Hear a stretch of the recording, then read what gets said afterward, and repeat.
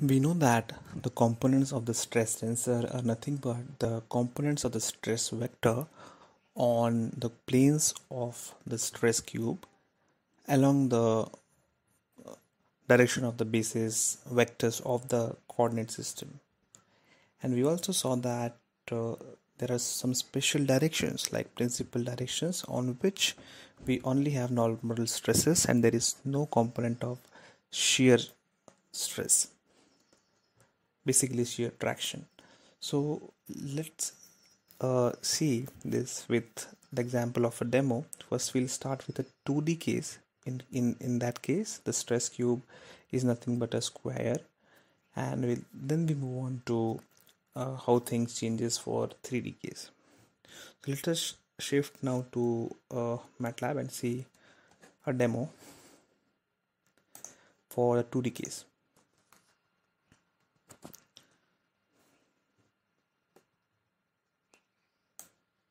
So this is a small app that I designed in MATLAB's app builder.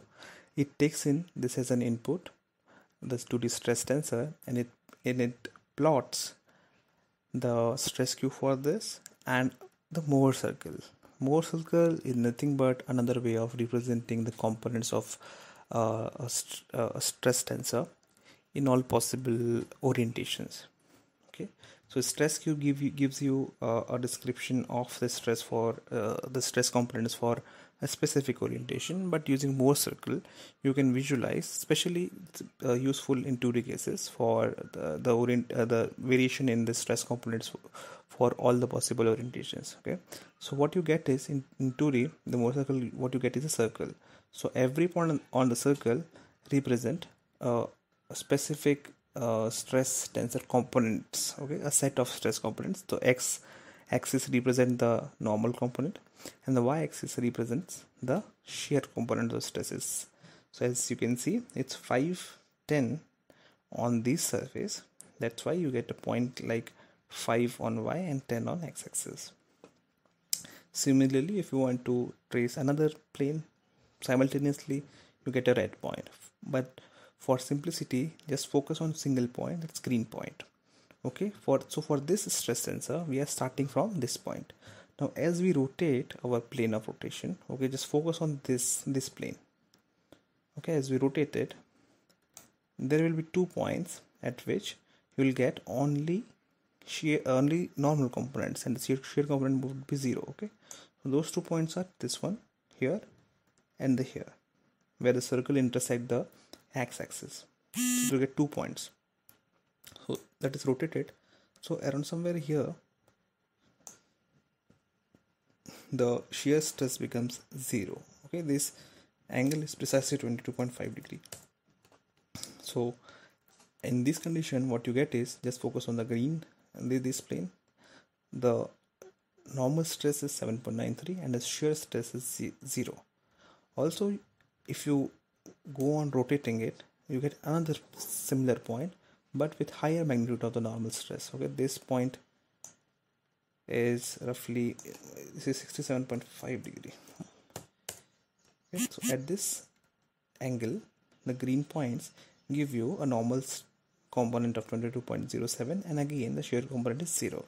So these two directions, okay, at this point and at this point are called the principal directions and the corresponding values are called principal values. So in 2D we have 2 principal values and 2 principal directions. Okay, so we started from here. First principal direction was here and another one was here.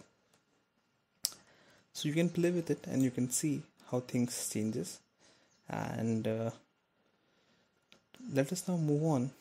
Oh, okay, so one more thing, there is also a point where you get maximum shear stress.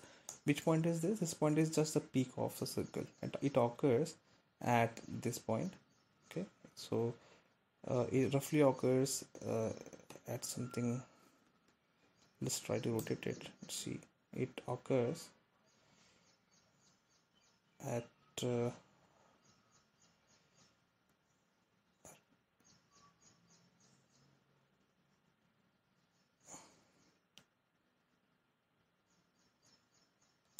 roughly 248 degrees and the value is 14 minus 7 ampere for this orientation. So similar to, but note that at for this location the normal stresses are not necessarily zero. Okay, all but the shear components attains a maximum possible value. So now we'll see the similar thing in for the 3D case. So let's open another app. So in this app, as you can see, we have 3 circles. Okay, in the 2D case, we simply had a single circle. We have 3 circles because you can rotate your cube around 3 axes now. In the previous case, you could rotate your square around just one axis, that was z axis. So, but here you can rotate around 3 axes, and what you'll get if you rotate about any combination of these axes is point inside this green zone. Okay, so this is a stress cube that you will get. Okay, this is, note that this is 3D, and these are the controls by which you can rotate the cube and you can plot the point on the mover circles. Okay, so this is some input stress tensor, and these are the specific important values, that is like the principal stresses in the principal direction, the maximum stress, shear stress, and etc. And you also see the traction on the plane, like if you trace this plane with the red arrows, the traction on this plane is roughly 22.9 megapascals, and the current stress tensor looks like, which is similar because we have not changed orientation. So if you change the orientation of this cube, okay, some random orientation, you'll see that the points on the mover circle will also change, and the component of the traction also changes. Okay, so this is now the current stress tensor. We started from this, and by doing specific orientations, like we have rotated the cube around y-axis by 60 degrees, on about z by roughly 80 or 70 degrees, and around x by 90 degrees, so we get this following orientation. Okay, so as you can see in this figure, there are 3 more arrows, which are this brown dashed arrow, this blue dashed arrow, and this one, this green dashed arrow. These dashed arrows are nothing but the principal directions. So if you click this button, you will align your cube with the principal direction, and we expect that the shear components will be 0 in this direction. So if you click this, you'll see that all the shear components are 0 and only normal components are present. So what does this term represent? 39.29 is the normal component of the traction on this plane. Okay, similarly 0.66 on this, 33.63 on this, and similarly you can trace these paths on the mover circle. To speed up the animation, we'll switch off the animation for the cube and we'll try to animate just the mover circle.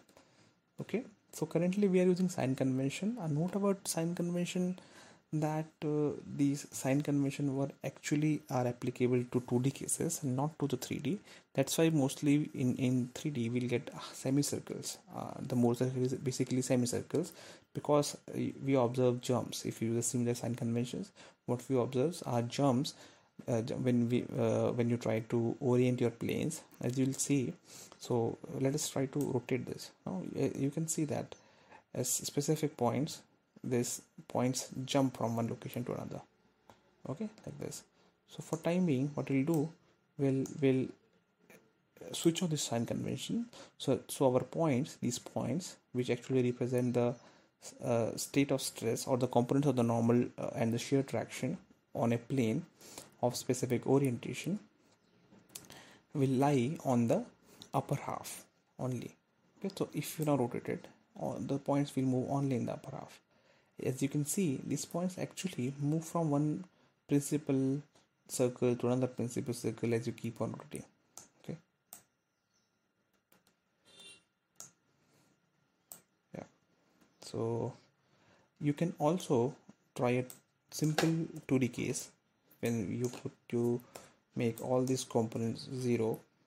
Okay, and then again plot it.